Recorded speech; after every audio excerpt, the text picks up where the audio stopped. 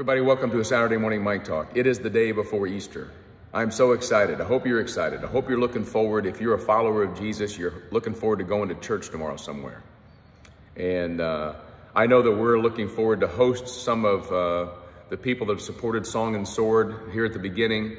At 6:30 and 7:30, we're having sunrise service here, and I can't wait. We're getting ready to set up these chairs here, clear some stuff out, because this isn't my living room, by the way. This is where we hang out.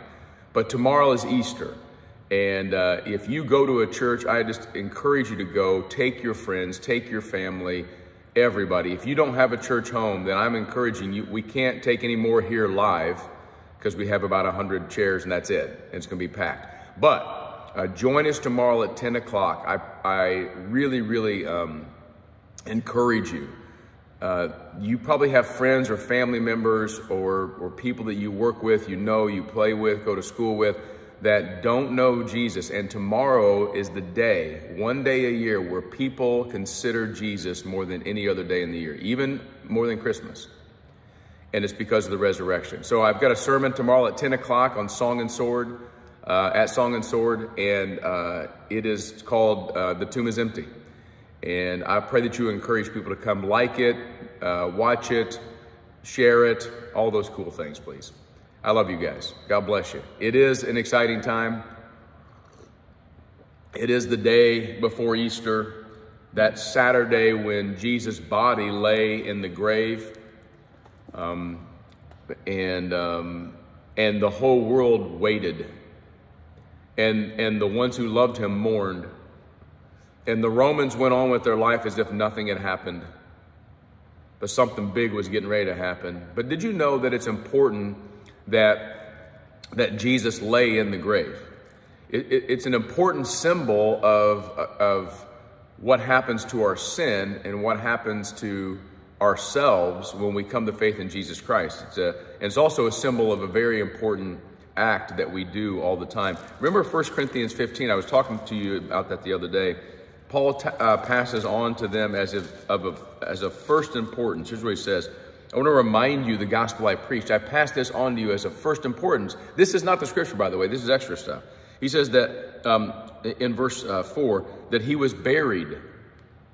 It's important that we understand that Jesus had to be buried, because he didn't die and he's not buried. Then resurrection doesn't mean as much. But Romans chapter 6 gives us an insight into what this death actually means for us spiritually speaking. Excuse me, hiccups. Romans 6:1. What shall we say then? Are we to continue in sin so that grace may abound? By no means. How can we who died to sin still live in it? Do you not know that all of us who have been baptized into Christ Jesus were baptized into his death? We were buried, therefore, with him in baptism into death, in order that just as Christ was raised from the dead by the glory of the Father, we too might walk in a newness of life. There is no newness of life until you die to the old self. And burial, Jesus' burial, this Saturday, when we remember the weekend of the death and burial and resurrection of Jesus Christ, burial is not just an addition that doesn't matter. It is it's an important theology, because it's a symbol of how we die to our sin and ourself when we come to faith in Jesus Christ. That was the argument in Romans. Paul makes this argument. So since grace is bigger than my sin, and it is, should I just keep on sinning so that I get more grace? And Paul's answer is no. You can't do that, because you died to sin. Just like Jesus died to himself and died to his physical self and was buried, so you have died to yourself and you are buried. And the symbol of that, the picture of that, which most of you watching, I hope you have done this, is baptism. That's why we put somebody under the water. It's a symbol of dying to myself and dying to my sins. It's aligning my life. Don't you know that those of us who have been baptized into Christ were baptized into his death?